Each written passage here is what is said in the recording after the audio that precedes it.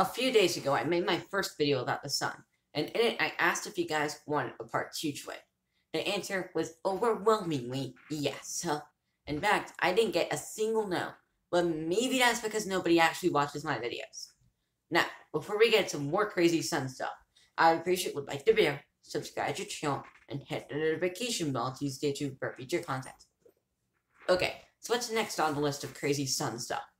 Well, how about the fact that it does more than just keep surrounding planets warm? That's right, there's a phenomenon called the solar wind, and basically what it is a stream of ionized material that radiates outward from the sun. The effect of this stream of charged particles has a lot to do with the planet, and specifically whether it has a magnetic field or not. The planets with strong magnetic fields, such as Earth and Jupiter, are able to redirect these particles to their poles, creating those beautiful auroras that we all know and love. Yes, Jupiter has the aurora borealis too. In fact, they're actually many times more intense than they are on Earth. The whole time, the actual impact on the surface of these planets is negligible. But what happens if you take the magnetic field out of the equation? Well, this enables the solar wind to attack the planet more directly.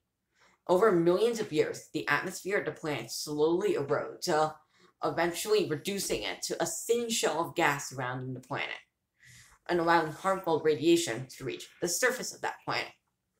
And this is actually theorized what happened to Mars millions of years ago, when its own magnetic field shut down. Sometimes, however, the sun can get much more violent.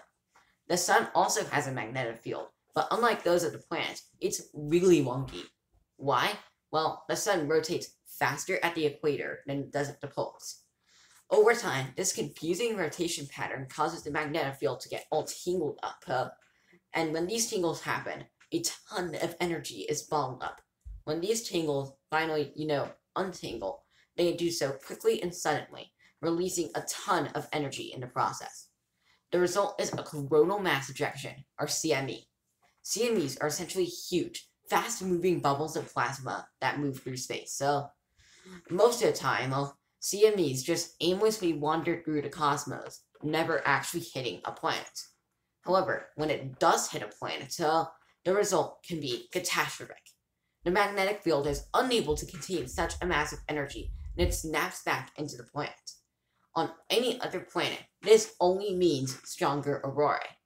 On Earth, however, these snaps can wipe out entire power grids, drastically destroy the internet, and essentially send us back to the Stone Age for quite a while. One such thing happened in 1989, when a CME caused Quebec's entire power grid to black out for 9 hours. In 2012, we had a near miss when the strongest CME in centuries missed Earth by just 9 days. So, if that had hit, then power grids would have failed worldwide, causing a global catastrophe that would have taken years and trillions of dollars to prepare.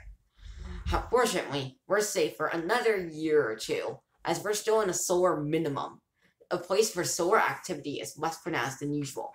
But come 2023, watch out. And that wraps it up for this video. Stay tuned for the premiere of the New Planet series tomorrow.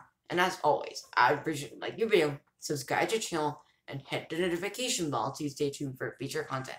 Thanks and have a great day.